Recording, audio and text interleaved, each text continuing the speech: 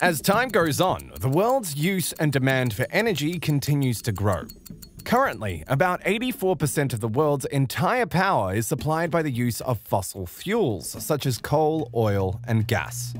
We all know that there is a limited amount of these natural fuels available on our planet.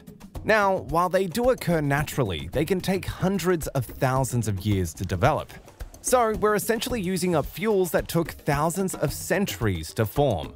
That itself isn't exactly a bad thing, but the increasing demand for energy and the diminishing supply of these sources of energy means that the world is in a bit of a problem. In times like these, renewable energy products such as wind farms or solar farms look very attractive. We have something huge and similar being set up in Australia as well, so the question is, can Australia provide green energy for the entire world? It can be interesting to take a look at how absurdly fast the world has increased its energy needs and usage. A new study coordinated by CU Boulder says that increases in energy use and population have pushed the Earth towards a new geological epoch called the Anthropocene. Science actually documents the natural drivers of environmental change throughout the past 11,700 years as the Holocene epoch.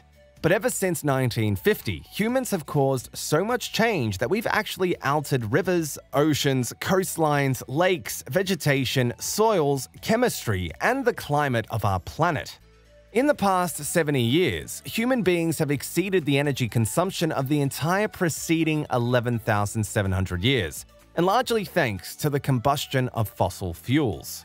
This massive increase in energy consumption has also caused a dramatic increase in pollution, human population, industrial activity, and of course, climate change.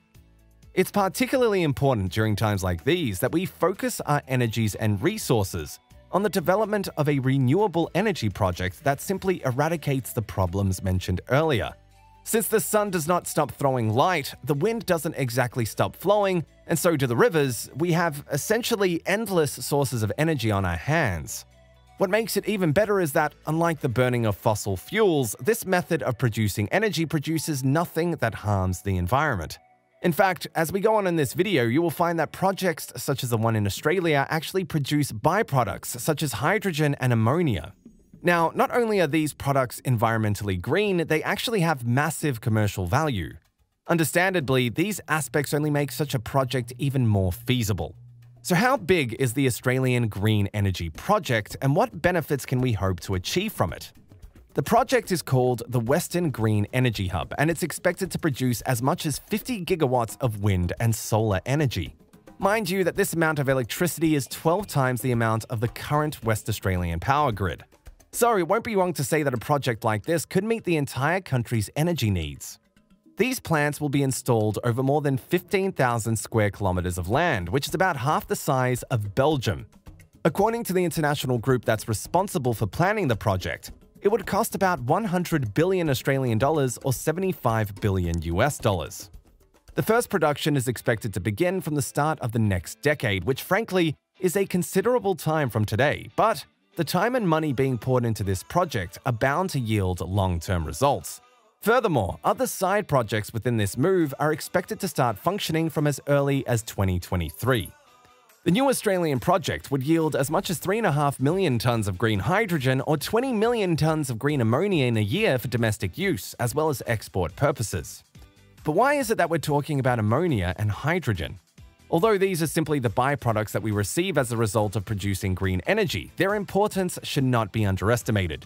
It is estimated that by 2050, the green hydrogen market would exceed an amount of $2.5 trillion. To put that into perspective, the GDP of Canada is around $1.6 trillion.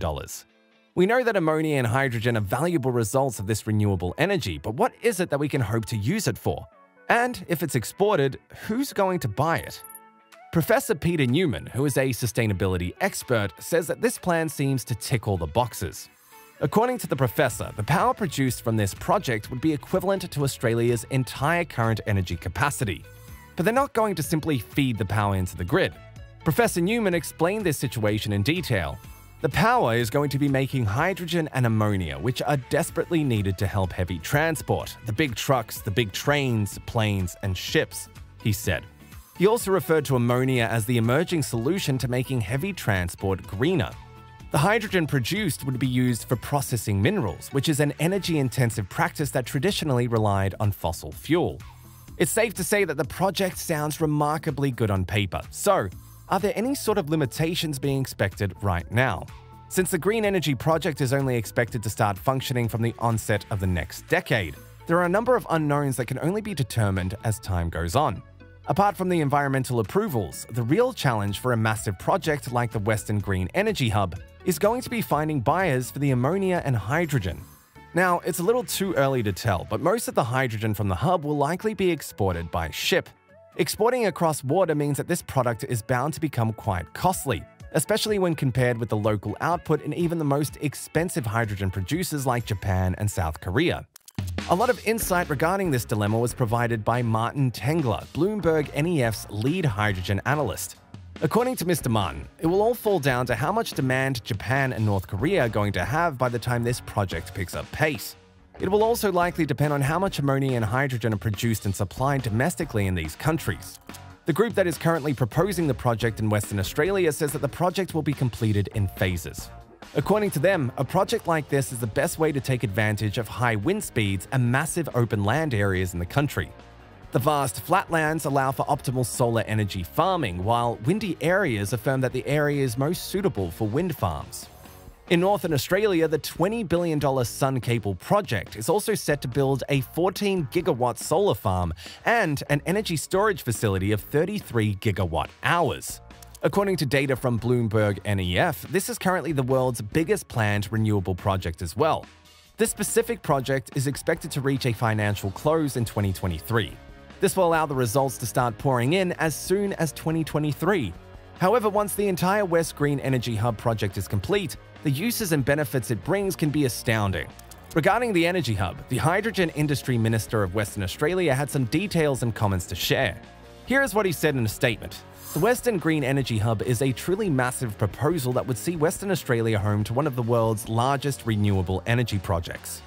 Our state is perfectly positioned to lead the global renewable hydrogen industry, delivering a strong economic future for WA and becoming a major contributor to global decarbonisation.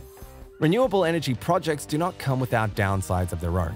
For instance, installing wind farms means understanding that wind can be inconsistent at times. Although particularly windy areas can almost guarantee a certain amount of supply over, say, a year. Similarly, as observed from the $75 billion USD price tag, both solar and wind farms can be expensive to install. However, when we look at the advantages somewhere into the future, they perhaps far outweigh any possible downsides. What do you think about that? Let us know in the comments below. Thanks for watching, and have a good day.